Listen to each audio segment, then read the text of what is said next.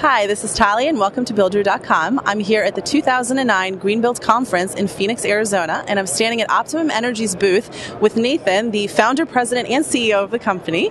And he's going to be talking to us about this software that's behind me. So, Nathan, how are you? Good, great show here.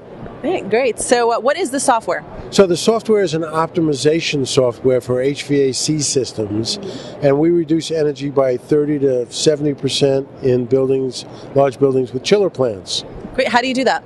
We do that by varying the speed and varying the flow of the water through the system. And our software connects to the building automation system and then tells that building automation system how to operate the plant more efficiently. Great. So let's take a look at the software. Great. So this is a dashboard this is broadcast over the web, and this shows the plant operating. And here we see how the plant operated before, kilowatts per ton, which is like miles per gallon in your car. And here's how the plant is now operating with our software. And so this plant, the entire plant, is operating at 0.6 kilowatts per ton of cold water made, which again is equivalent to miles per gallon in your car as an analogy. And here we show the kilowatts saved for the year. Here's the CO2 and greenhouse gas savings, and here's the dollars saved. Here's the outside temperature in the building, and just some more general information about the building.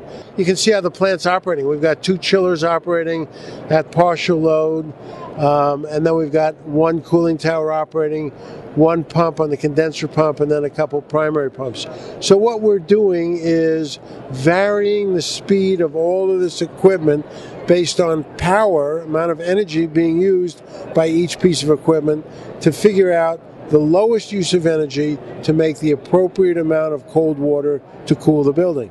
And that's basically how it works. And then we monitor it live over the web so we can see all of the time how the building's operating. If there are any problems in the building, we can alert the operator to problems.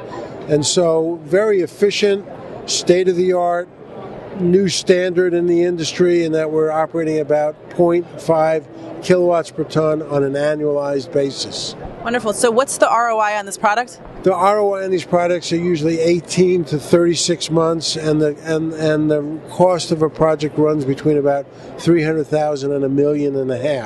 We're only a small portion of it because we're just software.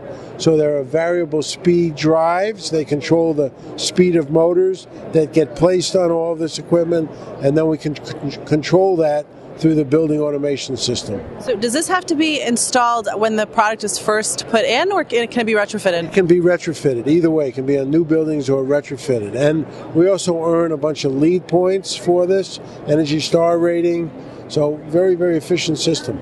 Our software is an application that sits on top of the building automation system. So Johnson, Siemens, Honeywell, Andover, there's about 25 systems that control buildings. We have 9 patents on our software, and it comes in an appliance, and it plugs into the building automation system like a printer, plug and play kind of, and it tells the building automation system how to control the plant. And that's the application. Okay. Thank you so much, Nathan. Thanks very much. Appreciate it. This is Tali from Builder.com, reporting to you from the 2009 Greenbuild Conference in Phoenix, Arizona. Thank you for watching.